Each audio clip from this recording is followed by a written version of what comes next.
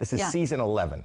Auditions, go to agtauditions.com. Come to the convention center in LA. Go to Orlando. Figure it out. I want to see you. I will change your life. I've got such power. Now as a listen, judge. and when you go and you promote the show at the TCAs in front of the critics and stuff, many years you would sit there with Donald Trump, who was the host of The Celebrity Apprentice, and now he's running for president. Can you imagine if he became president? If he replaces Obama in the White House, that's going to bring a whole new meaning to Orange is the New Black.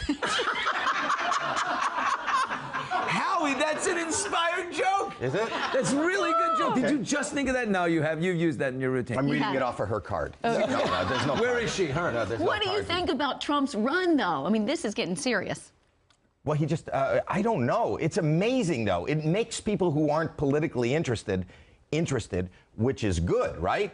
I find it fascinating. I find it funny. I find it, what we used to think of as a presidential kind of, here's what I want to say. As a comedian, if I said a quarter, even a tidbit of what he said, I would lose my career. Yes. I would lose you're a comedian. everything. You're a comedian. And I'm a comedian. So I've had friends who've lost campaigns and was saying less.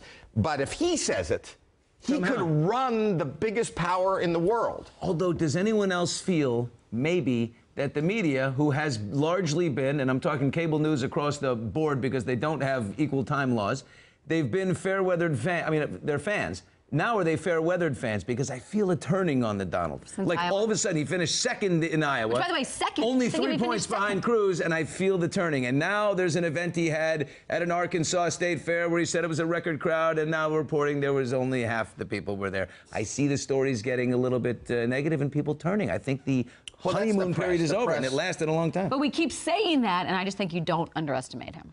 I'm not underestimating. Are you telling me or are you telling them? No, that was a statement. You're That was to your lady. Don't Nice girl. underestimate. He's getting upset, saying the media is treating him unfairly. This is the man who can call in. Now his campaign director can call in to any show, anytime, and go straight to the airwaves. Do we have him on the phone right now? Trump? No. Howie's here. And if we did, we would put him right on. We would. We would probably put him on. Maybe that's the big star Simon speaks of. Maybe Trump will end up on AGT. NBC will do everything. I mean, don't you think you'd want him back now? I mean, after all he's done. I'd love to sit with him. I've worked with him. Yeah. On Deal or No Deal. He was the banker on an episode.